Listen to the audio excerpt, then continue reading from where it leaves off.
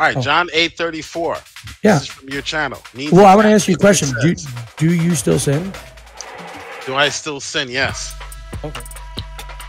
Do I still sin? Yes. Okay. Why? Who do you serve when you sin? Who do you serve when you sin? Because we haven't been made perfect yet. Oh, so you're just denying that Jesus died for sin. The flesh. Who do I serve? When I sin. Yeah. Who do you serve when you sin? Either the flesh, myself.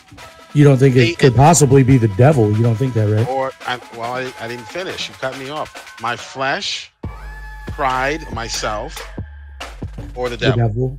Okay. That's in the world. So you serve the devil. So you just said you still sin, and you just said that means you serve the devil.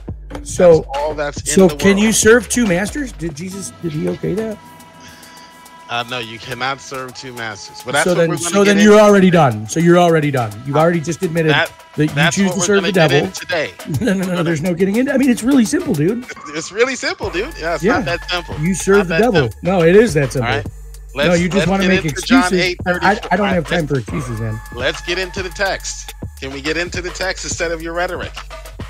Well, it's not rhetoric. It's scripture, John 34. Can we? In a sense, I almost feel like he is he's like the judgment on a lot of nominal Christianity, because he's actually being consistent. And so I know I'm not speaking towards anybody on the panel here in particular, especially not you guys, because Perry is making the church look like a bunch of hypocrites because of the way he's teaching.